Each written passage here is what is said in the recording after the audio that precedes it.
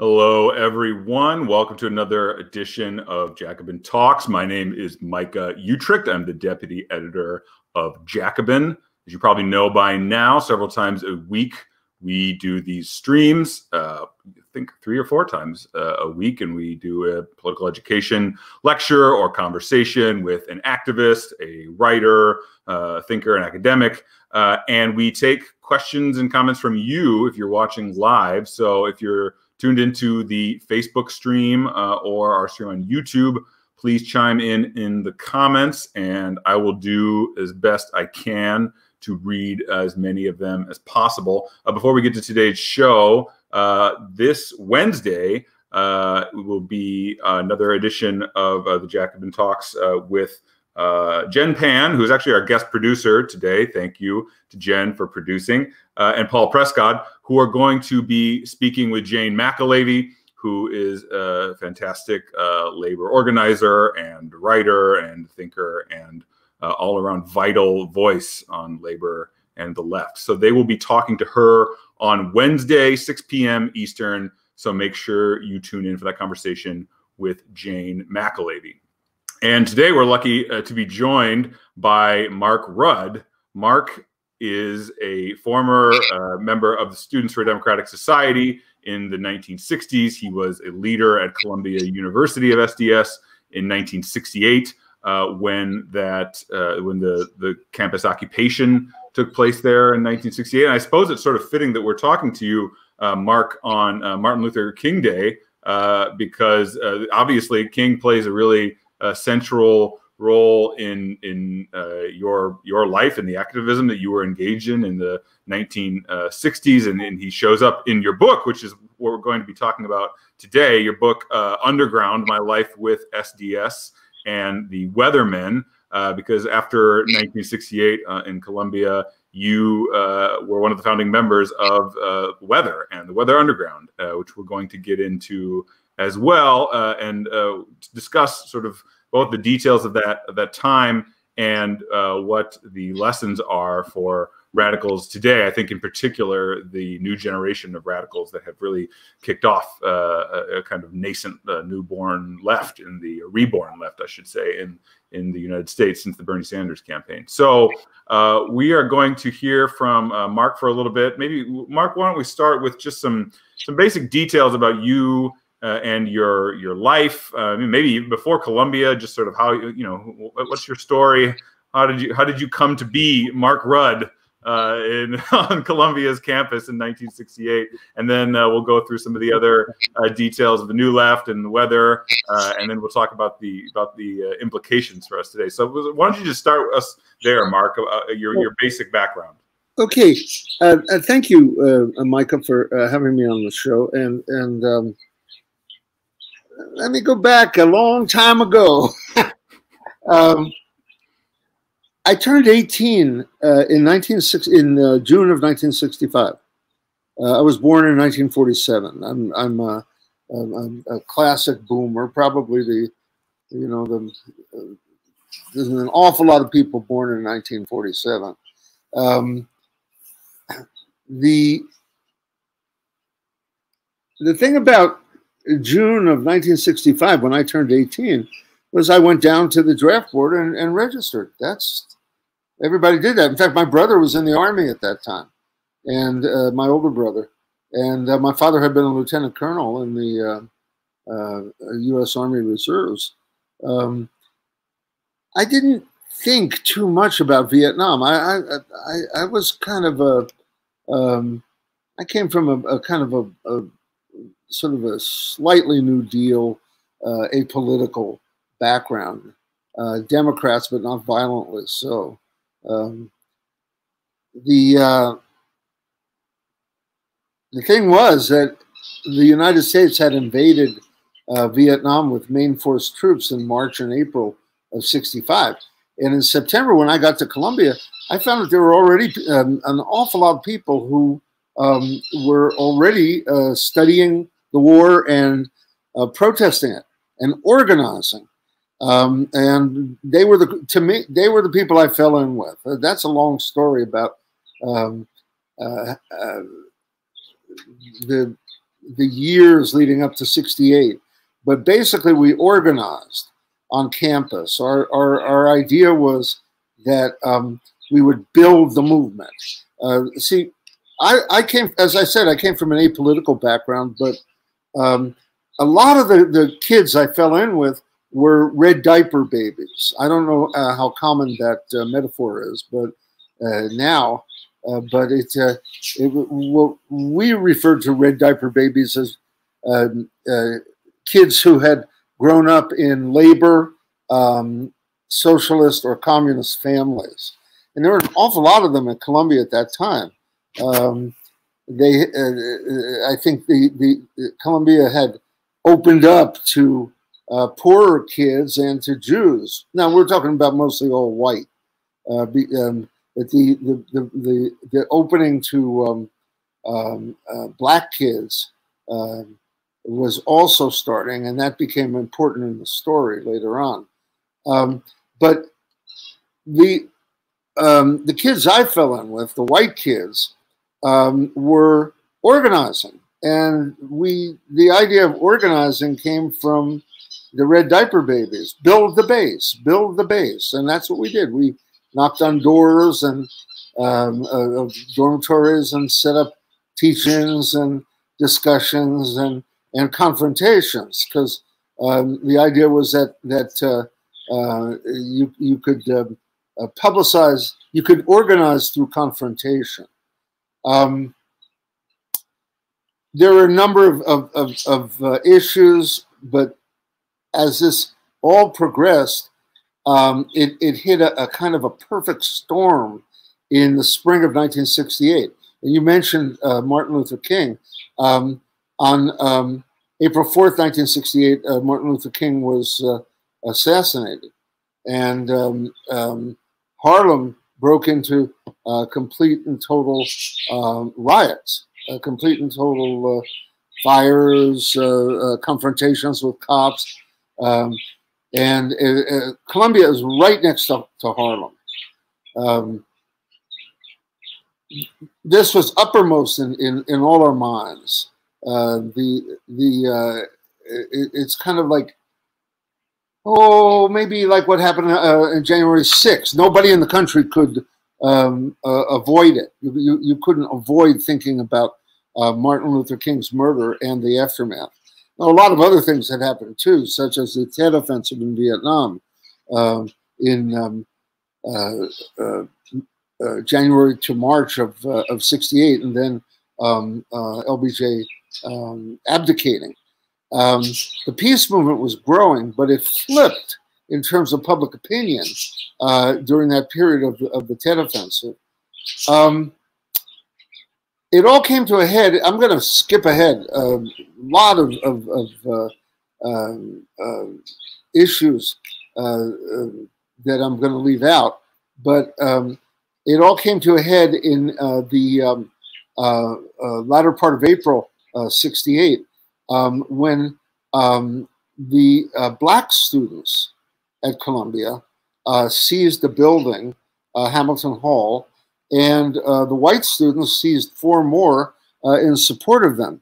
Now, the issues had to do, there's a picture of Hamilton Hall. Well, wait a minute. No, that's Mathematics Hall. That's one of the white buildings, the SDS and Allies building. The 2 issues had to do with the university's involvement with the war in Vietnam through a secret research organization called the Institute for Defense Analysis. SDS had actually uncovered the connection between Columbia and IDA, and our position was that this violated the objectivity of university. It represented support for imperialism. Now, just to go back a little, we were anti-imperialists by then. Again, the red diaper babies and the graduate students who were intimately involved with SDS, they taught the rest of us the nature of the American system, the American presence in the world, and we became anti-imperialist. This was a period of decolonialization and a period of national liberation movements. The second issue, so we identified the war in Vietnam as an imperialist war. And the first issue was stopping the university's involvement in that imperialist war. The second issue had to do with Colombia's expansion into the Harlem community. It was going. The specific issue was building a gym in a public park that bordered, and Morningside Park bordered on Harlem. We were allied with community people who wanted to stop the expansion of Columbia, and the black students in particular were involved with the community. And when they seized Hamilton Hall, they did that as representatives of the Harlem community. Harlem at the time being the capital of Black America. There's a picture of many black students, yes, and supporters and community people. Part of this, the Columbia story was what had to do with militancy and the willingness to act rather than just to talk, but that the holding of the buildings also became a national topic because the media was located in New York City, and somehow or other, I was chairman of Columbia SDS at the time. I was just 20 years old, a junior, and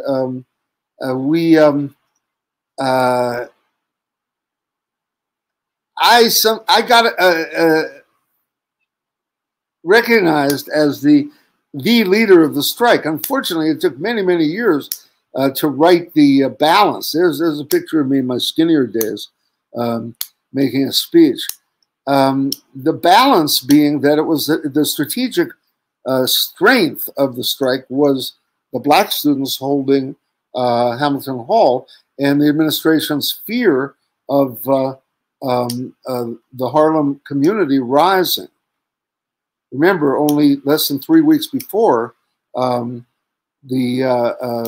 had gone up in flames as a response to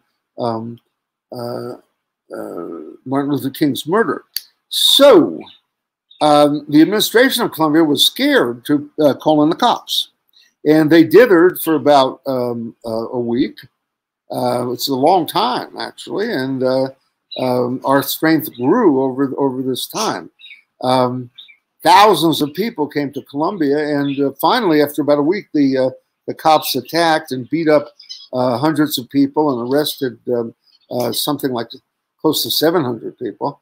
And as a result, the school went out on strike, and that was the biggest anti-war strike and anti-racist action up to that time. I'm going to jump ahead now because what happened was that the militancy at Columbia kind of drove a kind of mania for more and more militancy within SDS. Also, we were pushing constantly anti-imperialist politics and also support for black liberation. We saw at that time the rise of black power. White kids saw the rise of black power, and we took that as a kind of a challenge to us. How are we going to respond? So support for black power became one of our main principles during that era, and so Columbia moved from what, or rather SDS as a whole, moved from what we had defined at that time as resistance to revolution.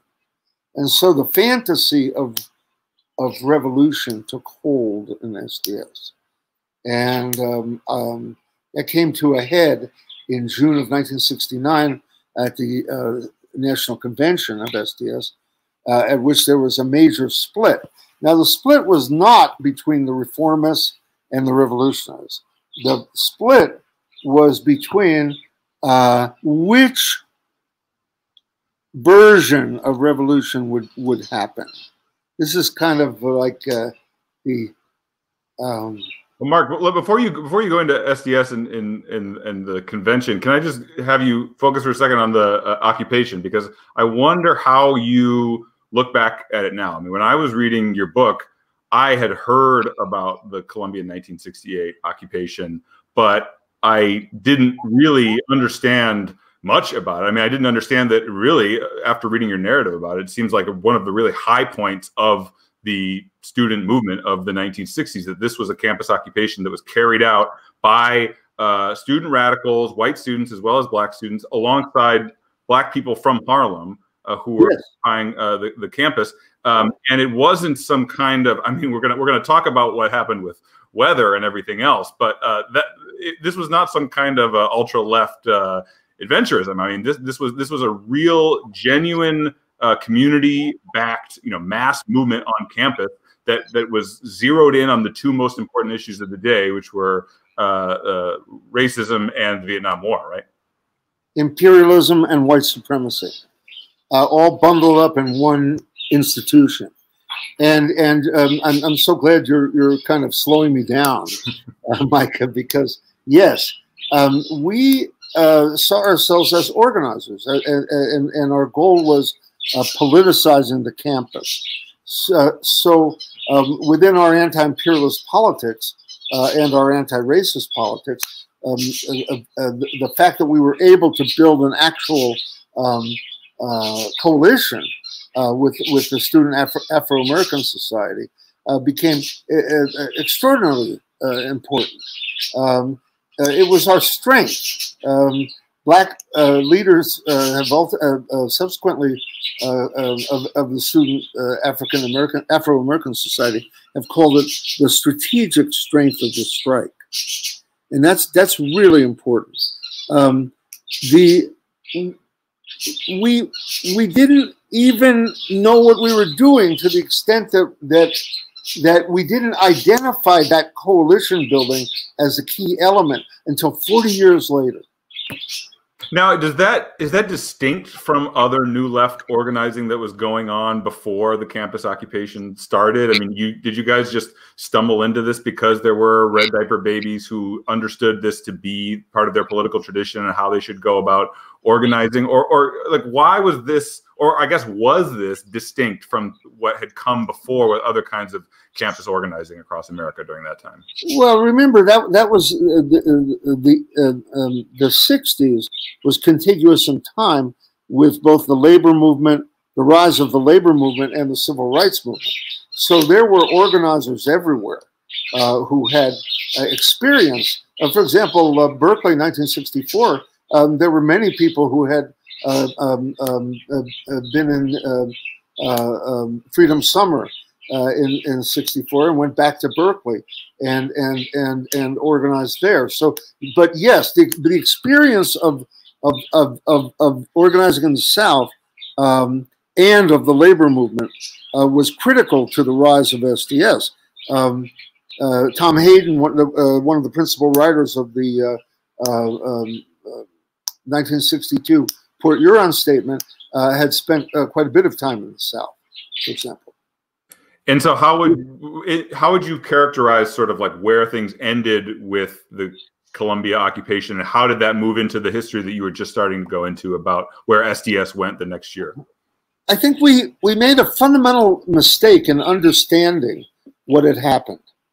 One I've already pointed to, which was we fell into the trap of thinking we were so important, and that Mark Rudd was the leader of the Columbia strike, as if in a way, it's like we accepted the media image of white people as the protagonists, and we saw ourselves as that important. So that's one big mistake. But a big mistake that I was directly responsible for was eliminating the history of organizing and substituting the militancy the last period, the last few months of Colombia SDS, where a new faction, which I led, called the Action Faction, took over from the Praxis Axis. The Praxis Axis were the old red diaper babies who had taught us build the base, build the base. But instead, we said, no, it's action that's important. What we forgot was that it took years to get people to the point where they would join. It's not, it doesn't happen suddenly. And it happens through building relationships. So our years of organizing at Columbia, which started years before I even got there in '65, culminated in this event of '68. So we said, well, it's our militancy. So that became the basis of a faction in SDS, which the first name of which became Weatherman. That was the origin of the Weather Underground. So just to pause you there. So would you say that you came to see yourselves as the sort of like actors in history? The militants who were getting politicized, who were studying Marxism, etc. You saw yourself like the reason that these things are happening at Columbia, the reason that there are people, you know, in the streets in mass numbers is not a result of sort of like structural factors, or just, it wasn't a result of mass movement. It was like the cadre were the ones who were driving the action. I think in effect that's true, but we did have a rationalization or an intellectual, let's say an intellectual image of agency of change and revolutionary agent. There's the revolutionary cadre, but the agency of change. These are standard Marxist tropes, and we were partisans of the third world national liberation as being the revolutionary force, and that of course conflicted with the standard mechanical Marxist view of the working class, which was represented by Progressive Labor Party. And just to ask you real quick, so did you buy, you know, it's often talked about in the 60s, you know, Marcuse, other people making the argument that the American working class was sort of bought off and that you needed a kind of like Che Guevara type strategy. You needed people like you to be these sort of extreme militants who were willing to do what needed to be done, because the old agent of change, the proletariat, was, you know, they were bought off, they had boats, you know, etc. So they couldn't be relied upon to make a real revolution. Right, but the colonized people in the United States, black and brown people, internal colonies would be the revolutionary change here. And national liberation around the world, Vietnam, Cuba, China, etc. But you're right in talking about Che Guevara, because within this larger anti-colonial national liberation story that we were telling, which did not involve the working class, we idolized Che Guevara. The revolutionary hero with the machine gun, and in 1967, a theory had appeared. See, we were intellectuals of a sort, and we read books.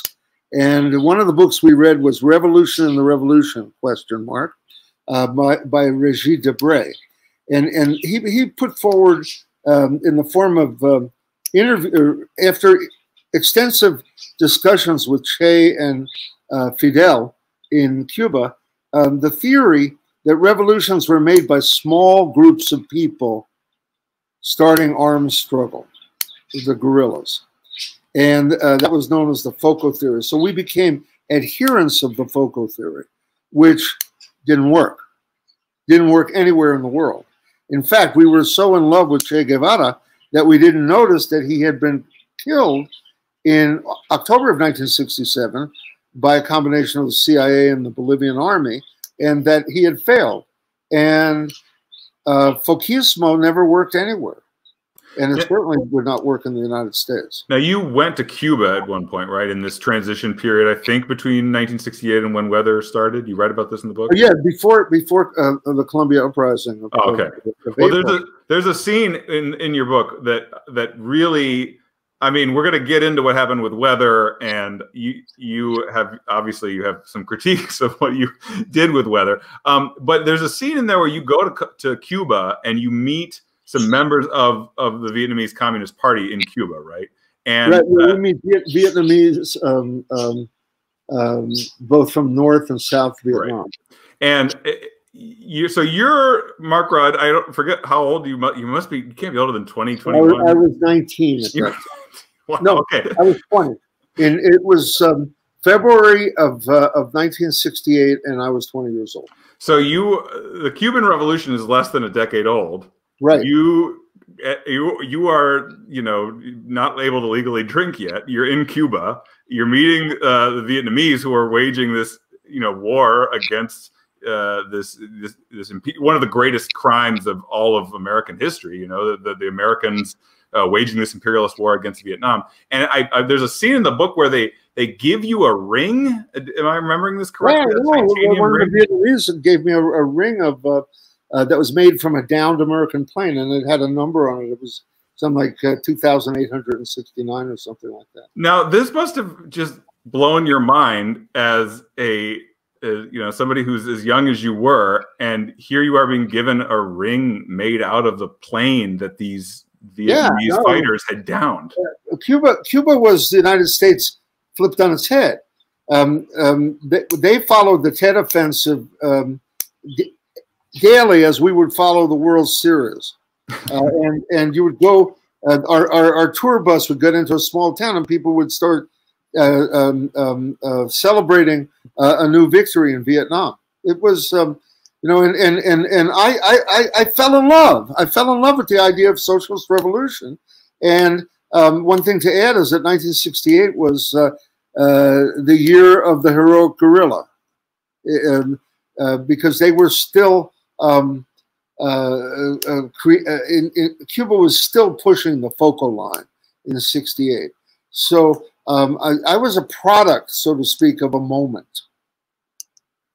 Very much so. Exactly. That's what I was getting at. And so you all went and did some stuff that probably was not particularly helpful to the cause. But I mean, as such a young person being given like a ring made out of the downed plane of an American fighter. I mean, I was proud to wear it. I was proud to wear it. And so like, I guess when I was reading that part of your book, I'm like, oh, well, everything else makes a lot more sense. Like this guy is engaging with these anti-imperialist fighters and he sees himself, he has this role to play, him and the other Americans who are there. Yeah, exactly. We had a very funny slogan. We would be revolutionaries in the belly of the beast. But what's funny is that the Vietnamese tell you at some point, I can't remember if it's when you were in Cuba, but they say to you, what would be best for us would be for you to go back to the United States and build a broad anti-war movement. And you kind of couldn't hear that because we didn't want to build a broad anti-war movement. We want to get to the root of the problem. Radicals always go to the root. And the root is imperialism and capitalism. So we wanted to jump many, many steps. Instead of building the base, we just wanted to go forward. I picked up a slogan in Cuba. It was a quote from Jose Marti, the poet who was the kind of the soul of the Cuban Revolution. He died way before 1959. Now is the time of the furnaces, and only light should be seen. Now, maybe it's obvious to some of our listeners, but can you just spell out what was wrong with this approach that you all were taking? It didn't work. Okay, that's the most important part, yeah. It was a fantasy. It was a delusion. It was no different in a certain way from the delusion of the people on January 6th. They thought they were going to start a revolution and that everybody's going to join them, and they were going to put Trump back in the White House. It's delusionary. That's just the way it is. And it sounds to me like you all thought that to be, well, obviously to be a radical is a good thing because you're going to the root. And so if you're a radical, then you should be a militant. And if a little radicalism is good and that means a little bit of militancy, well, a lot of radicalism, a lot of militancy must mean then you are doing your job as a radical even better because you're just doing more of it. So you're being more radical, you're being more militant. Thank you. Very well put. I would add that the Black Power movement, the civil rights movement, the Black freedom struggle had morphed from the nonviolent integrationist civil rights movement to Black Power by 1968. I came of age, so to speak, during that transition. And one of the slogans of Black Power, which was had originated with Malcolm X, was "by any means necessary." Well, what is "by any means necessary" mean? It's a code word 50 years ago for violence. We have to pick up the gun. The historian Vijay Prashad talks about the cult of the gun during that era, and we got the cult of the gun, you know, it was a terrible mistake. So that brings us very nicely into 1969, what happened with SDS and the beginning of Weather. Well, what happened in '69, my book is divided into 3 parts. The first part about Colombia, and I call that, in my mind, I refer to that as good organizing, the Colombia story. There are some problems which we could talk about, such as violent rhetoric, like, you know, up against the wall motherfucker, that kind of thing. But it was basically good organizing, and it worked. And we followed the traditional organizing model that had been developed through the labor movement and the civil rights movement. But then we moved to militancy. We misidentified the source of our power, which was organizing and coalition at Columbia. And we moved to militancy, and we made militancy the issue. And that's the second part of the book, which is about the rise and fall of SDS. We substituted bad organizing for good organizing. But then that didn't work either.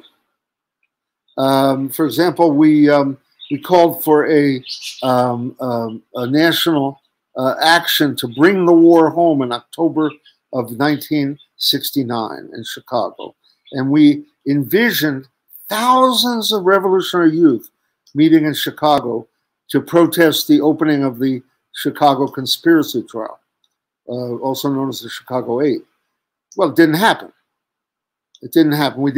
The revolutionary youth did not appear because there were maybe 200 of us. Incidentally, we started with 500 people in the Weatherman faction. And in the course of our organizing, we went down to 200. And that should have told us something right there. Yeah, that's a warning sign if I've ever heard one. Our ideas, and we knew we were right, and we knew Che Guevara was right, and we knew it was the era of national liberation, and we knew we had the revolution has come, time to pick up the gun, and we knew we had to support the Panthers, and we knew we had to do this, and we had to do that, that the next thing to do was to destroy SDS, close the national and regional offices, close down the chapters, and start a revolutionary guerrilla army. Right. That's what the thinking, such as it is, behind the Weather Underground. Now, just to reiterate what you just said, you were talking about taking this organization, Students for Democratic Society, which for all its problems was a really central force in the 1960s, giving... Well, we only had 100,000 active members on 400 campuses. All right? And we decided, and a small cabal of people of whom I was involved, I was one of them, decided that it wasn't revolutionary enough, that the time had come for revolution. Now is the time of the furnaces, and only light should be seen. Right. The duty of the revolutionary is to make the revolution, not talk about it, but make the revolution. So what I'm getting at is you took a mass organization that was playing this key role in all of these fights that were in the air in that era, and you essentially decided to, as you said, destroy it out of the belief that what you needed was like better few but better, in Lenin's words, right? I mean, you needed sort of like hardened cadres who would be the ones who would be leading this kind of street fighting and getting the revolutionary youth of America to rise up, and along with, working alongside the Black Panthers and other Black radicals. And it didn't seem to work out too well. Well, let me just add one thing. That was also the period when the Black Panthers and other Black revolutionaries were under tremendous attack. And it appeared to us, for example, at the end of 1969, when Fred Hampton was murdered, it was war. And so we said, well, we're white people. What can we do? We can take some of the casualties. We can take some of the burden of this war off of Black people. And it's racist not to do that.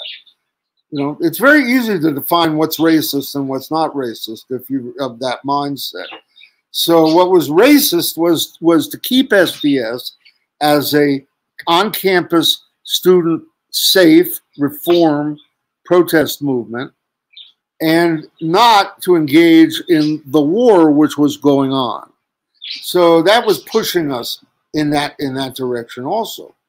That context is pretty important. I would say that the impact on Black Power on my life of Black Power has been enormous, and I've had to think through that for the last 50 years. To find out what was real in Black Power and what was not.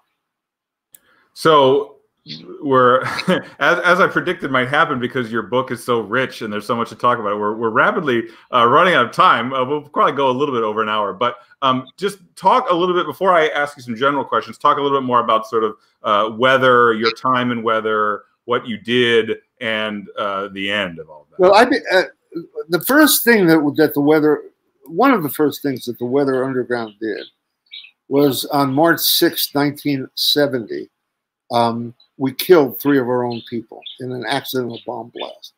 And from that moment on, I was a fugitive. That's West 11th Street. It's a townhouse owned by the father of one of our members.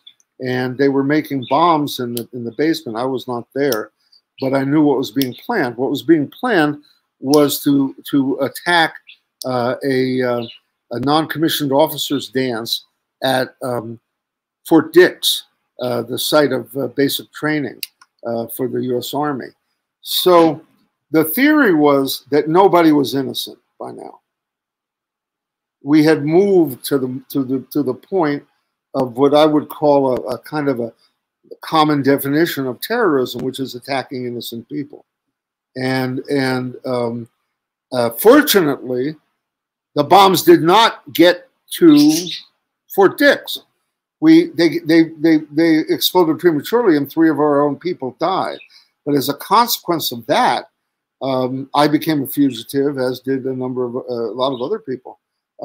Then there were indictments for earlier actions, federal indictments, and so approximately, I don't know, 35, 50 people. Or maybe more, were wanted by the feds from that moment. So we had to build an underground organization, and that became the Weather Underground, WUO. And however, okay, go ahead. Here's the however. That happened on March 6, 1970. On May 4th, 1970, the National Guard at Kent State killed 4 students. And before that, the Mississippi State Police and the Jackson Police had killed, I forget, was it 2 or 3 students at Jackson State, and so as a result of Kent State and Jackson State, thousands of college campuses, millions of people went on strike, and that was by far the largest student strike in the history of the United States. Now, did you take that strike as somehow confirmation of what you guys were doing, that it was working? Yeah. How did you we saw ourselves as taking that and leading and that would be like the beginning of a revolutionary movement and a revolutionary army. But at the same time, I also recognize that my personal strengths and all of our personal strengths were in organizing, not in building bombs. Well, I would say your skill is definitely not in building bombs. I mean, it's not funny. I shouldn't laugh, but you guys blew yourselves up. I mean, 3 people were killed in building bombs, and you guys. And what's so tragic about it, of course, is that just 2 years earlier, you had been this leader in this real, as we already said, this genuine mass struggle that was actually bringing together both Black people in Harlem and white and Black student radicals on Columbia's campus. I mean, you had sort of showed the way, and then yet 2 years later, here's this bomb exploding in a townhouse. I was an organizer, and I became something not organizer. And in fact, in the interim period, the struggle within SDS, I had a crazy line, which I'd repeat, that organizing is another word for going slow. And given the extent of the moral horrors that were taking place, and the delusion that masses of young people would become revolutionary. I want to add one thing here. There's a certain narcissism or solipsism at the core of this. It says, well, my model, what I do and show to the world, that will become the model for everybody else. It doesn't work like that. That's not organizing.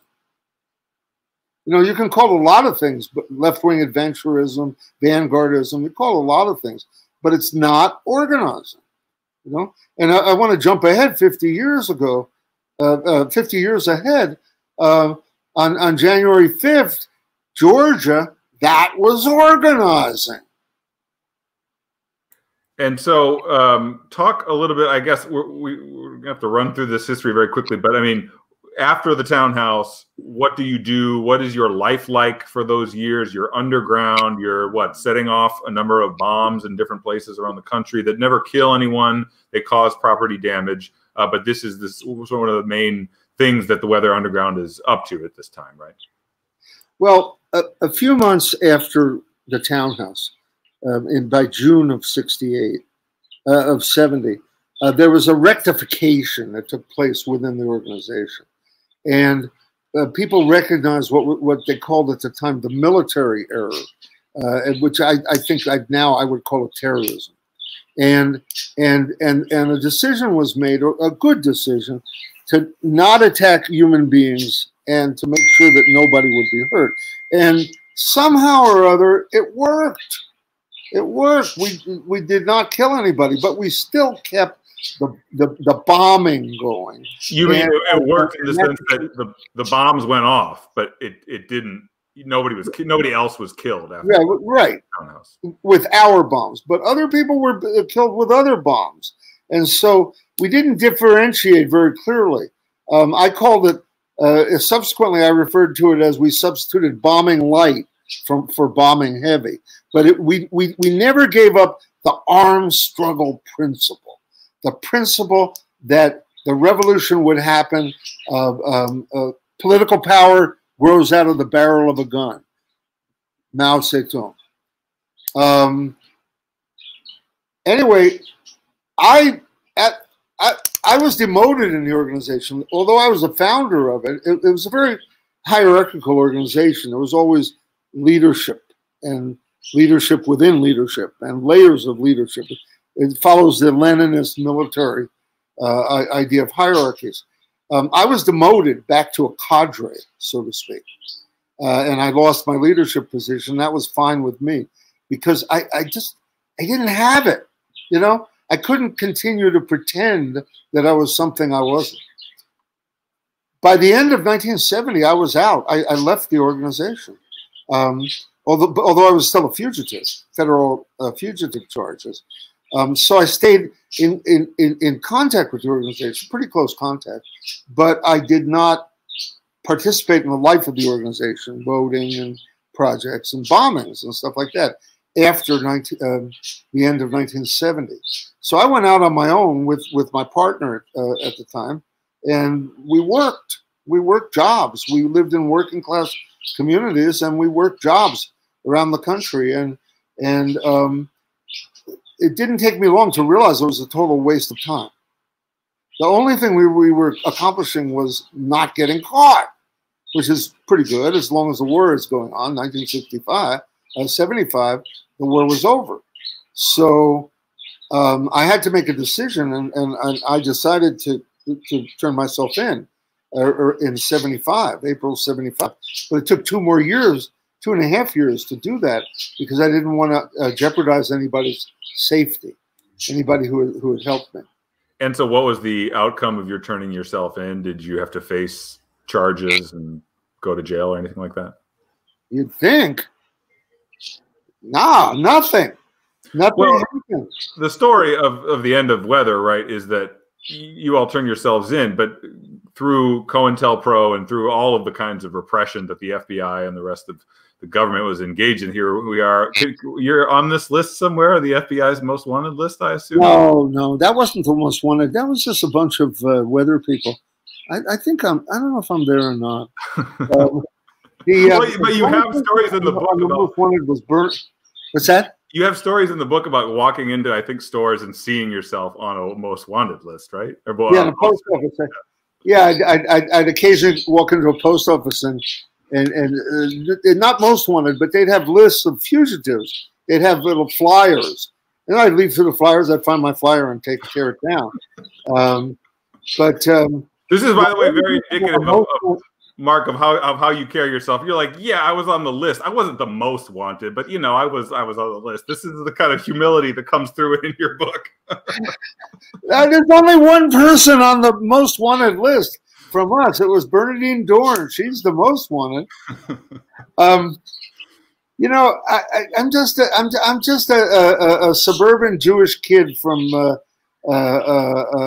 Maplewood, New Jersey. I'm not a great revolutionary, believe me. I am what I am. So there's, if people want the full details, they really should read your book. I can't recommend it enough. It's just a riveting read. Underground: My Life with SDS and the Weathermen. By the way, I've told you this, Mark, but very unfairly, I got your copy of your book 11 years ago, and I was like, I'm going to learn about weather. And then I read and watched some other stuff about weather, and I was so put off by what I perceived to be the arrogance of people who are involved with weather that I was like, I'm not going to touch this thing. I carted your book around for 11 years, but I never read it for 11 years. And when I finally did, like 2 months ago, I was very happy. I'm glad you didn't give it away. Me too. So this, I mean, all of this is of really vital history in its own right. But for those of us in particular who are trying to build a 21st century left, especially through the Democratic Socialists of America, we're people who are in DSA and who are these new leftists want to know, what they should be taking from your history. Sort of what are the mistakes that were made by you and people like you that they should be on the lookout for. Well, the good and the bad. I mean, you all did some really, before you went to weather, as I've hopefully emphasized, you did incredible organizing at Columbia and everything else before that.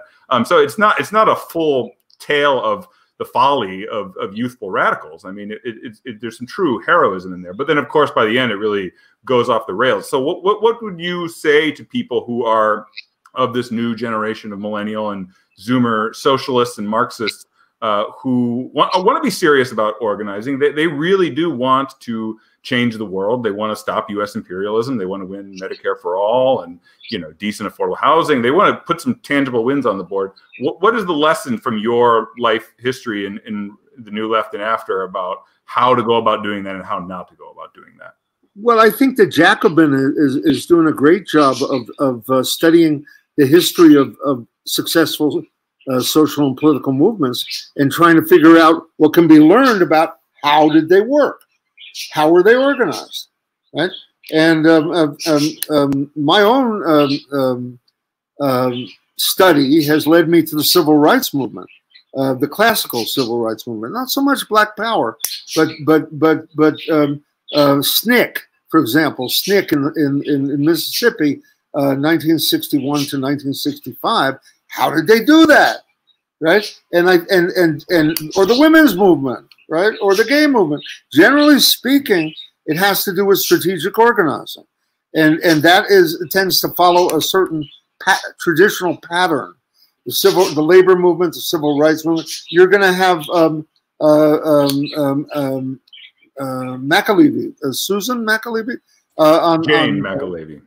Yeah, she's a traditional labor organizer. So find out how successful movements are organized.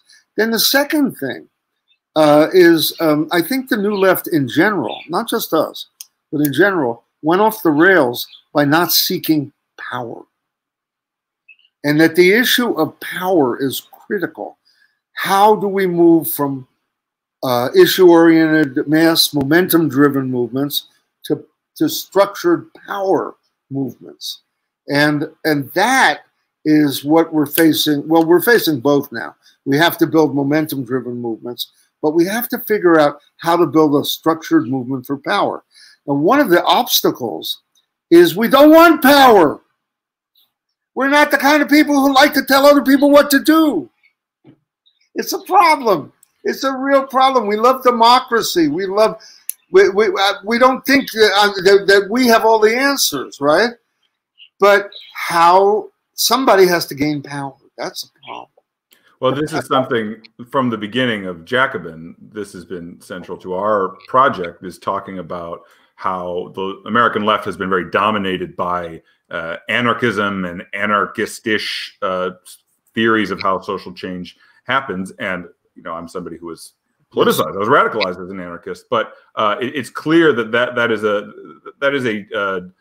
unwillingness to really reckon with and attempt to wield power in broad sense, both in terms of vying for, in elections, you're running leftists for office, getting people to legislate as leftists, but also to do the kind of mass-based, like organizing, like serious organizing that you're talking about. I mean, that has to be central to what we are about. And that's as I said, that's the whole tragedy of your life from the late 60s into the 70s, is that you were doing the real mass organizing, and then for good reasons, because you were appalled at this absolute genocidal level atrocity that was being carried out by the U.S. government, you all kind of went off the rails. I mean, but if we're serious about stopping the U.S. imperial juggernaut, stopping the mass deaths of the Vietnamese or Yemenis today, or any of the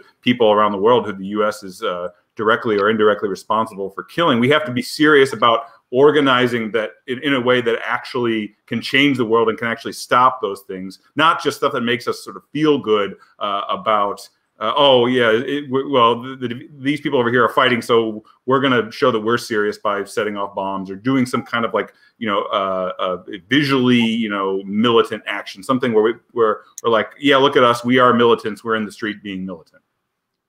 Right. I ride the hobby horse of self-expression versus strategy for power. Right. And we were expressing ourselves. I think it drove us nuts to realize that our country was murdering millions of people. As it turned out, it was about 3 to 5 million people. A friend of mine within the Weathermen said to me, "Mark, you got to forgive yourself a little, because you got to forgive us, because it's not easy to know exactly what to do when you realize your country is murdering millions of people. But we have to. We have to figure out how to gain power." And that's why I'm so hopeful now, because of the example that the black women in Georgia have given us. Folks who are watching, we're going to run a little bit over an hour. Chime in questions. I'm going to do my best to read as many of them as possible, which is probably not very many of them. I'm going to try. Mark, before I take other people's questions, just some things in passing. One thing I love about your book, which is unrelated to anything we've been talking about so far, or unrelated to strategy or anything else, is that there's such a so many people in the 60s are talked about as like the 60s radicals. I mean, they were anti-war, they were against Jim Crow, white supremacy, et cetera, et cetera. But what it was really about was they hated mom and dad, and they wanted to rebel against mom and dad. And you read your book, And Mark Rudd does not hate mom and dad. Mark Rudd loves mom and dad. Mom is like bringing you like cookies while you're underground when you guys are meeting up. Like you have some disagreements with your parents. You don't want to be your father, but like that sort of sense of love is there the whole time. And even though you've driven them insane because you're participating in these bombings across America, like they still very clearly love you. And it's just very obvious that the reason that you were doing what you were doing was not about working out your mommy and daddy issues. It was about a real revulsion at the horrors of American imperialism. Yeah, I mean, there's so many myths about the 60s, and you know, the revolt against the parents is one of them. But I come from an immigrant family, and immigrants they stick together. You know, the FBI came to my grandmother's and looking for me, and they said, "Go to hell! Go to hell! Get out of here!" Grandma did not say, you know, my grandma wasn't going to take any shit from the FBI. Grandma doesn't talk to the feds. Well, yes, that comes across very strongly. And then one question that I have from Benjamin Balthazar, who is a Jacobin contributor and who studies the left and Jews in the New Left in particular, Jews in the New Left and the Old Left, is about your own Judaism and how that impacted your activism, and what role did that play in the kind of organizing that you did, or how it is that you came to be Mark Rudd, the activist and organizer? I don't think I wrote about that very much in the book. I might have. Well, definitely there was the consciousness of racism and anti-Semitism that came through thinking about the Holocaust, growing up in the shadow of the Holocaust, and so I knew that racism and military aggression were united, and so the first chapter in my book I called "Good German." I didn't want to be a good German, you know. I didn't want to pretend that my country was not doing these things. So that's one thing.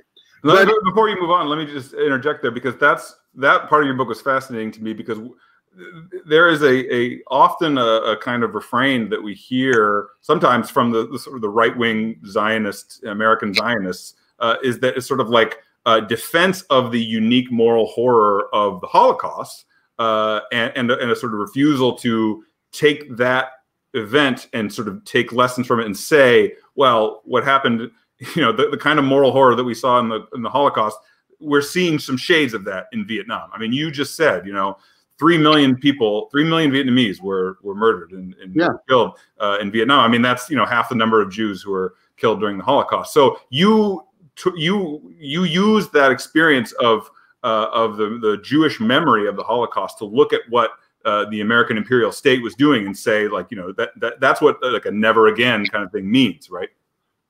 Well, never again is the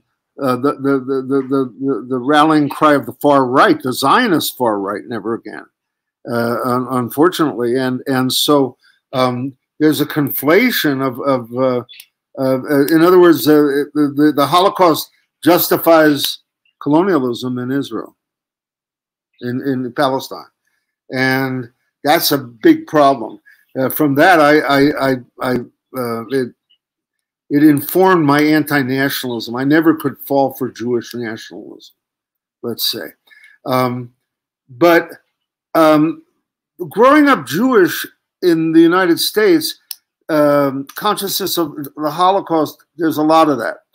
But I do reject the idea of my Judaism, which was a suburban, conservative, which is middle of the road Judaism, was not that liberal and socially conscious. Basically, we were the people who were fleeing the black cities to the suburbs. My family was involved in white flight from Newark to Maplewood, New Jersey. So there was a lot of racism tinged in there, but what I did get from being a Jew was more the idea of being an outsider. And being an outsider, you can be more critical. And so that's what I get. I'm not a person who believes that Jewish theology is any particularly more liberal or more welcoming or anti-racist or anything else. And to me, the proof of that is Israel. So I'm not big for Jewish theology as being more humane or more moral. But thank you for recognizing the Holocaust. But my lesson of the Holocaust is be an anti-fascist. Question from our commenters. How do we get casual Bernie voters to think more seriously about imperialism without confusing or alienating them? This is a question, obviously, because the sources of radicalization in 2021 are less the kind of horrors that we saw in the Vietnam War, and more miserable domestic conditions at home, crushing student loans and incredibly expensive housing and all of the rest of it. And so how it seemed like it was easier in your period to have the imperialism conversation front and center. How do we do that today in a very different political context? I wish I had the answer, because both of Bernie's campaigns did not talk about imperialism and did not talk about the cost of imperialism. We can't afford Medicare for all or single payer or universal health care and everything else that we need when we're squandering everything on the military. But that's a big deal. And neither of the Bernie campaigns, 16 or 20, chose to take that up for obvious reasons. And I had a very beloved history professor at the University of New Mexico who told us that every single empire ends up as a military patronage state. And that's what we have. We are a military patronage state. The economy of my state, New Mexico, would not exist without military production and research. I don't know how we're going to take this up, other than the way in which spending for the military impoverishes us. I follow Jonathan Schell, who wrote that the big problem of the 21st century will be how to create international law as an alternative to the war system. We have now ensconced, institutionalized the war system, right? That's my daughter calling. She's not watching. She should be watching you right now. What's that? She should be watching you right now. She should know that you're on prime time right now. Yeah. She does. She's too busy. I'm sorry. She's a teacher and has 2 kids. The teachers are suffering horribly. People don't realize how bad the teachers are going nuts. Anyway, I was a teacher for 30 years.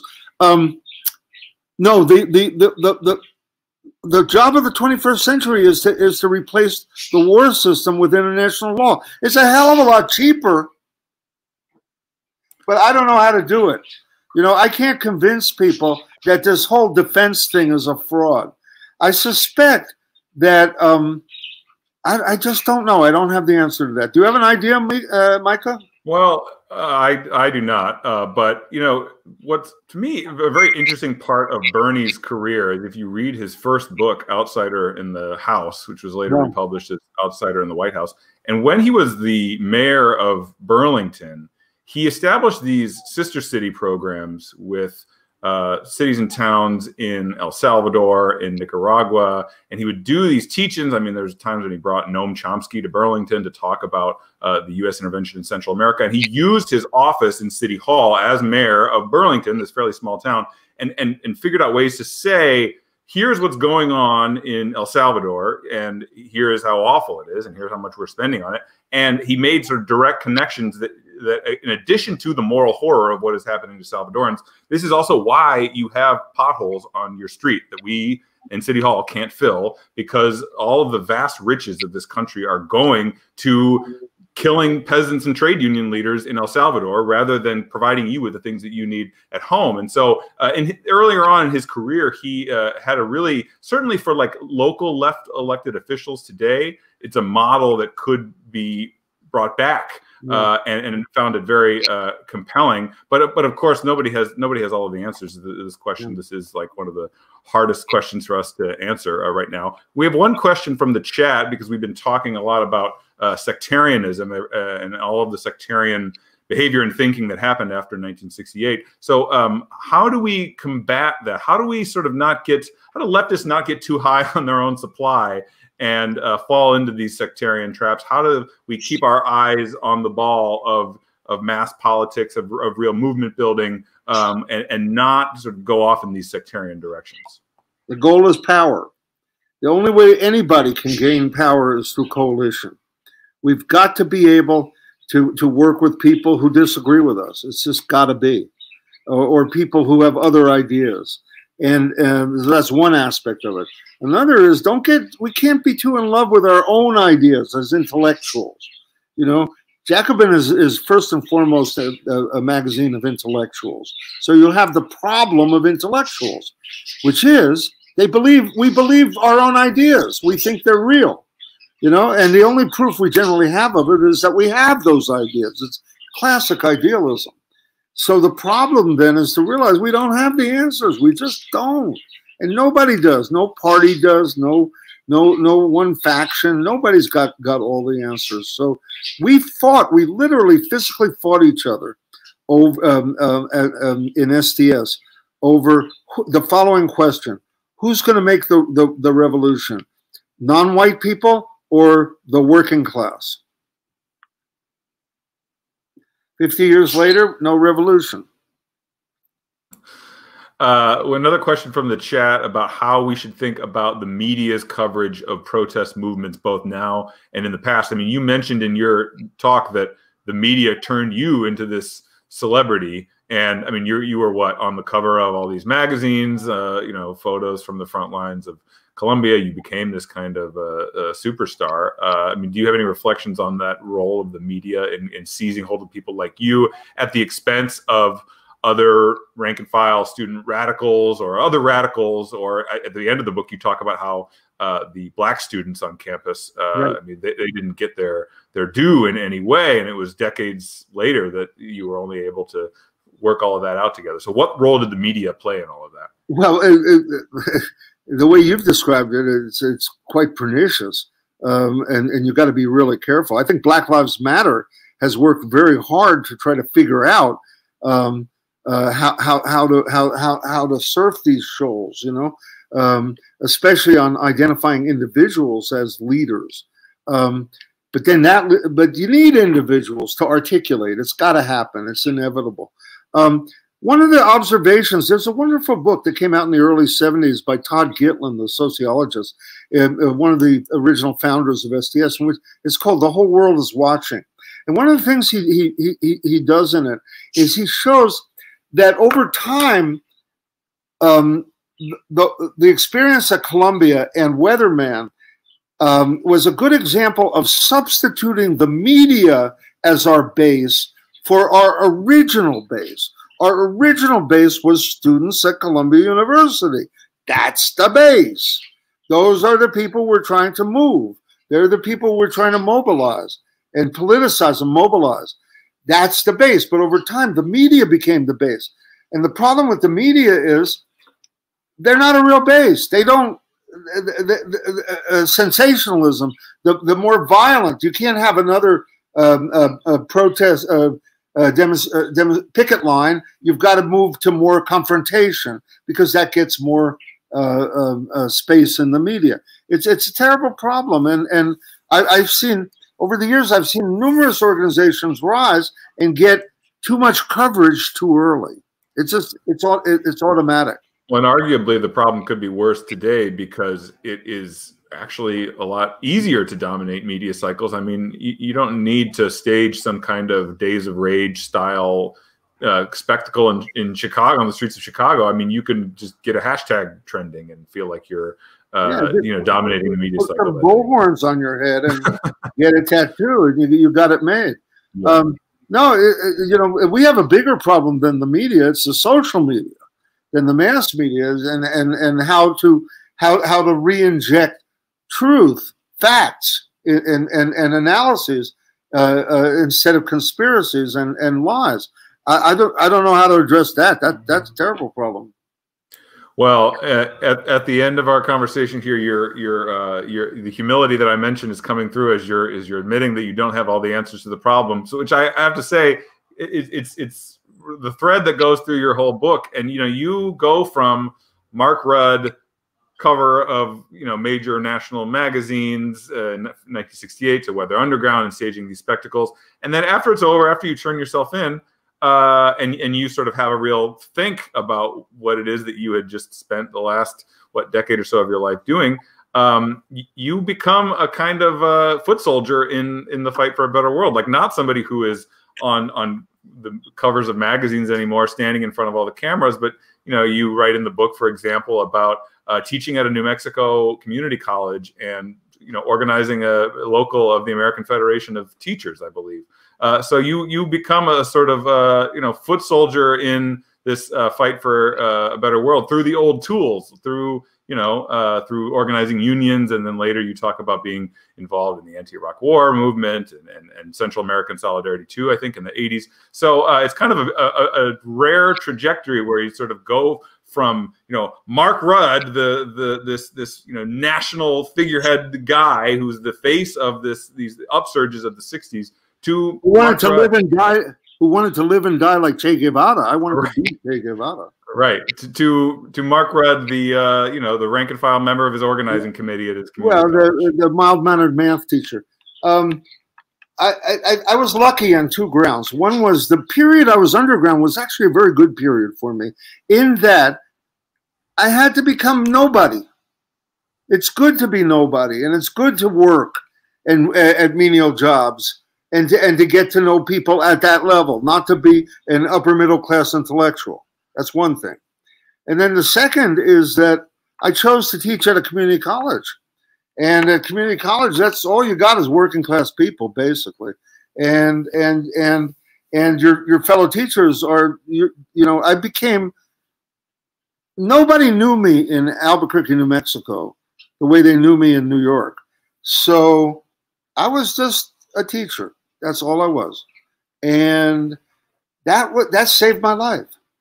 That saved my life. I became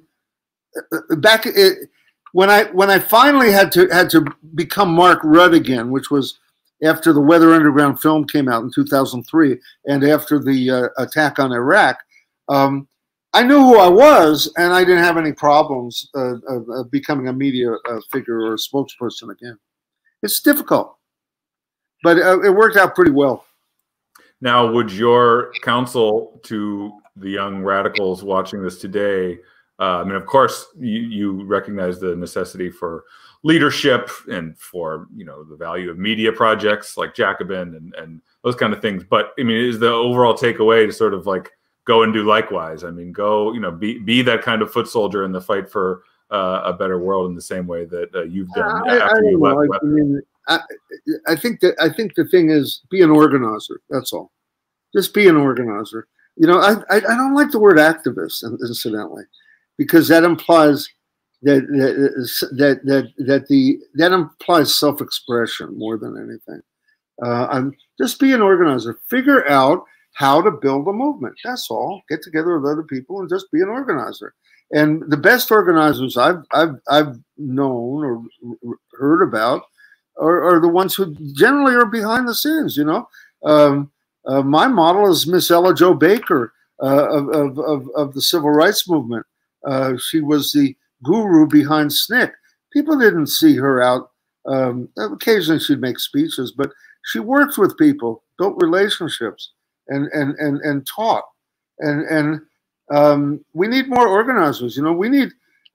Jacobin is wonderful in that it sees itself. I think you guys see each other, see yourselves as doing a magazine for organizers. Am I right? Definitely a big part of one of the things that we do. For sure. And I would love to see schools for organizers, like Highlander Folk School or the Highlander Center now. I mean, that was at the core of the civil rights movement. We don't have anything like that now. You know, a school for organizers. Something to consider. Well, on Wednesday's show, Jane McAlevey will be on, and she recently organized a strike school, an international strike school. So I'm sure for trade union activists around the world. So you'll be hearing more of that if you tune in on Wednesday at 6 p.m. To the Jacobin show with Jen Pan and Paul Prescott with a special guest, Jane McAlevey. And Mark Rudd, thank you very much for your time. Again, the book is called Underground. I cannot recommend it enough. Do not be like me and wait 11 years, and bring this book across multiple state lines and half a dozen apartments. Just read it now. That's my suggestion to you.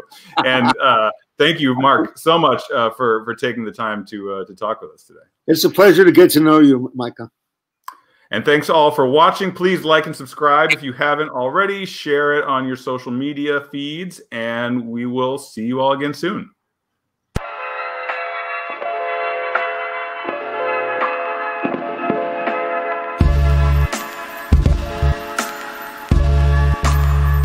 Mm-hmm.